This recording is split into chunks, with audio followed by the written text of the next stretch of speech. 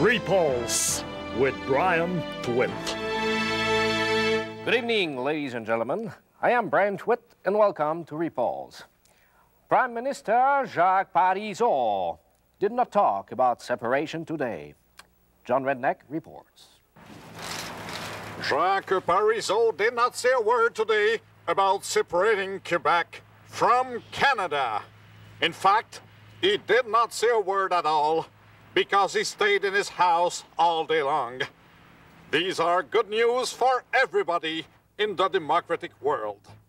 John Redneck in Quebec. Thank you, John. Great news. A car accident killed an anglophone today. Bill Bugsworthy died when his car, a Ford Taurus, hit another one, a Renault 5. The other driver, Gilles Pomerleau, is alive and well. Mr. Bugsworthy was transported to the Notre Dame Hospital, where the doctor, Roger Boutillier, did not save his life. It appears that Mr. Bugsworthy was lost on the Plateau Mont-Royal, that he could not read the word arrêt. And now, the editorial with Bridget Frigid in Ottawa.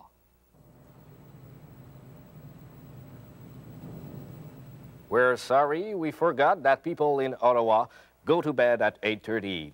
Sports with Bill Meat Pie. Time for sports. Thank you, Brian. God bless the Queen. God bless the Queen indeed. In hockey tonight, great victory for the Canadians over the Quebec Nordiques. The score 9-0. Mike Keane and Kurt Muller were the stars of the game.